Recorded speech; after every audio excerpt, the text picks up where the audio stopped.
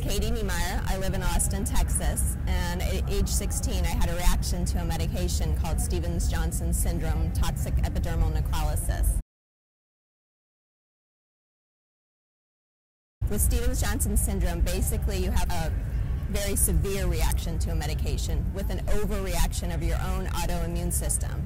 So what happens is protein markers go rogue, and they see your skin and your mucous membranes as not your own, attacking them, causing them to blister and burn as if you had been in a fire. I spent 3 weeks in a burn unit with second-degree burns from head to toe. My parents were told the chances of me surviving were slim, and if I lived, I'd most likely be left blind. There are different levels of Stevens-Johnson syndrome. Like I said in the beginning, I named it Stevens-Johnson syndrome, toxic epidermal necrolysis. If you have a more severe, it's the toxic epidermal necrolysis. If you have less severe, it's more of the SJS. So some people don't ever even need to be in the burn unit. It's kind of more of a rash and blisters. And then some people literally die from this because, like I said, it occurs on the inside just as much as it burns your skin on the outside. So your lungs, your GI system, everything's affected, and those mucous membranes can burst or get infected, and it can kill you.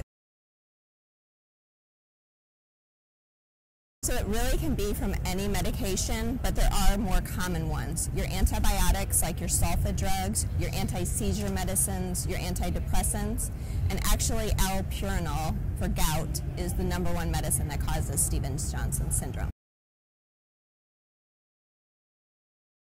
So there's very little research that's been done over the 30 years since I've had this, but they have identified a gene and almost eliminated Stevens-Johnson syndrome in certain parts of the world because they've identified that gene and test for it prior to prescribing some of the high-risk medicines. But I don't have that gene, so there's obviously other ways that you can get this medicine. It's not a specific genetic thing. Also, there is a skin biopsy that they've started to do that can help diagnose it early on. If you are prescribed one of those high-risk medicines, so your anti-seizures, your antidepressants, your NSAIDs, your non-steroidals, and you start to have flu-like symptoms, it's most likely it's not Stevens-Johnson syndrome, but it should be on your radar. And what I tell physicians is, just like you go to the ER with chest pain, you may not be having a heart attack, but I guarantee you we're going to run a buttload of tests to rule out that it isn't an MI before we let you go home. So we should have some sort of, with technology today, we should have systems set up globally that if you are on one of these high-risk medicines and you start to have the normal flu-like symptoms, that when you plug that into your charting, that a red flag should shoot up so that it's on your radar to be thinking about Stevens-Johnson syndrome.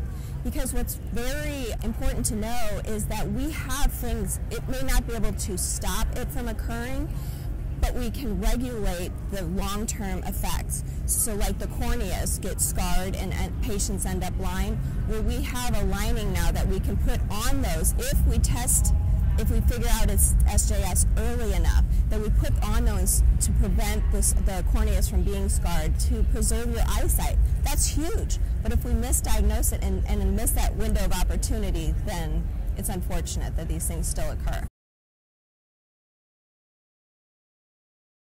It's around 2 to 3 per million in this country alone, but the problem is it's probably a lot higher because it is so often misdiagnosed, and it's not mandatory to submit it to a registry, so they don't really have a way to track it yet.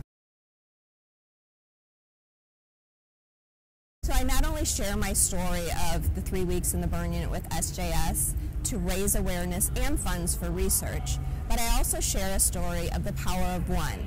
While I was in the burn unit, there was a man, a fireman. His name was Kerry. He was in the room next to mine. He had to jump from a burning building because he caught fire. I was wrapped like a mummy. I couldn't see, I couldn't talk, I couldn't move. I was in so much pain. But I could hear every day Kerry would pass my room to check on me. I'd hear his voice saying, "Hey Katie, how you doing?" Well, Kerry and I stayed in touch after we both got out of the burn unit. He came to my dance recital later that year, my high school graduation, my college graduation, and even attended my wedding. But Kerry and I lost touch when I left St. Louis and moved to Austin, Texas. It had been probably like 15 years since I'd spoken with him. I had the opportunity to reach out to a national talk show, the Steve Harvey Show. They brought Kerry on the show. He thought he'd be talking about his days as a fireman, and I was able to surprise him and thank him for the difference he made, a complete stranger in the midst of his own turmoil, and what that communicated to me. He didn't know that I had been in the burn unit because of a reaction to a medication. He didn't know that just weeks prior, the medicine I had taken was an antidepressant after an attempted suicide attempt. But because of a complete stranger who just stopped and said, "How are you doing, Katie?" he showed me my life had value. And I went on to become a nurse, a mother of two, an entrepreneur, and a philanthropist. All because of one man. We all have a story. And whether your story is an epic to celebrate or a tragedy to mourn, depends less what happened to you and more on what you do with it. So if you need that reminder today, just know that there's hope out there for all of us, no matter what our story is. And you can learn more about me at katieniemeyer.com.